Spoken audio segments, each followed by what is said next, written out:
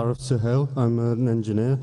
I hope you can provide some clarification around a particular misconception in the Quran, a few verses where Allah subhanahu wa ta'ala says, kill the Jews wherever you find them.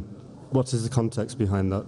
Brother asked the question that, can I give some clarification regarding the verse of the Quran which says, kill the Jews where we find them. What the brother is referring to the verse of the Quran of Surah Tawbah, chapter number 9, verse number 5, which says, wherever you find a kafir, you kill him. It's not Jew, it is kafir.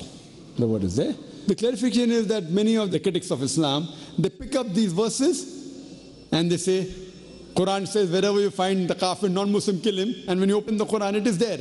They are quoting this verse out of context. They are quoting this verse out of context.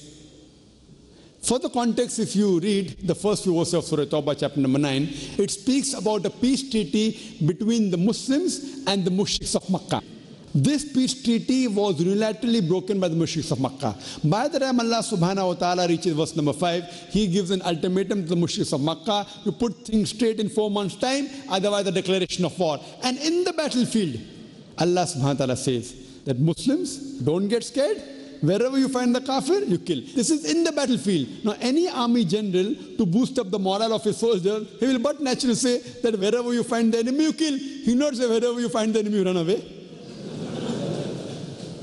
Imagine if there's a war between USA and Vietnam, and the American president says that wherever you find the Vietnamese, kill him. And today, if I quote him out of context, that today American president said wherever you find the Vietnamese, kill him, I will make him sound like a butcher. So it is in context in the battlefield. And many people quote this verse, including one of the famous critics of Islam in India, Arun Shuri. He wrote a book by the name of World of Fatwas. He quotes this, Surah Tawbah, chapter 9, verse number 5, and from verse number 5 he jumps to verse number 7. You know why? Verse number 6 has the reply.